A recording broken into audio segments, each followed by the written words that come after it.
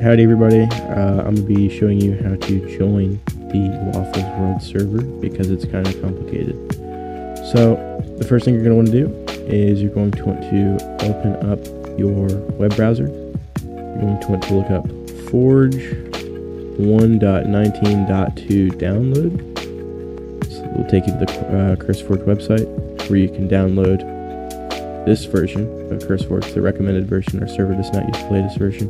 This is the recommended version. If you download the latest version, you will not be able to connect. Download the recommended version. Do not click anything on this page at all. Don't click anything on this page. Just wait until a skip button appears here. Click the skip button, it will download.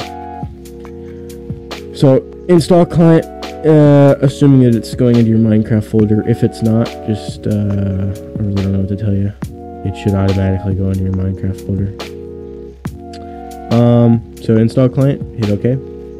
Should install Forge 1.19.2. Now, if this doesn't work, it means that you do not have Java. You will need to go to Java by Oracle's website and find the latest version of Java, which is just going to be this right here.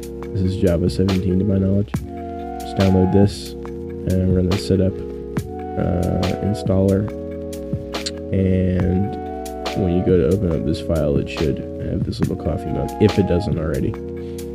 So next thing you're going to do after that's installed is you're going to want to go ahead and come in here, make a new installation, latest release. Versions, I'm not really sure where it's at. Hold on. Forge. No, it says not. Yeah, there we go. Right there, save, and then all you're going to do is just launch it, and you can name it whatever you want, it doesn't matter. And then launch it and close out of it. Hey, this is post editing retard right here. So following this step, this right here should automatically be installed when you open your Minecraft launcher after installing Forge, like we did back here at the beginning of the tutorial. So it should, when you open your Minecraft launcher, just automatically be there. The only reason that you should follow this step that we're going over here is if it did not happen automatically. But again, this should appear automatically and should be set like this, just automatically. You shouldn't have to do anything additionally.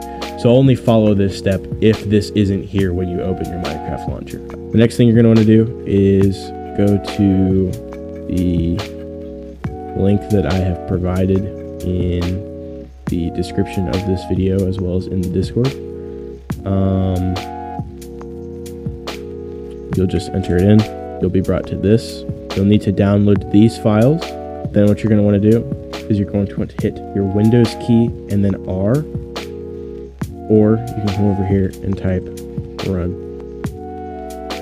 And then you're going to want to type %app data %. That's going to take you here. You're going to click on the .minecraft folder. Then you're going to come down until you find your mods folder. And then you're going to want to put everything that is inside of this Google Drive folder inside of your mods folder. This is so that your client will pair up with the server and you will have all the mods. If there's any issues with mod compatibility, you can open up a ticket in the Discord server. But if you do everything like I've just explained to you, it should work perfectly normal.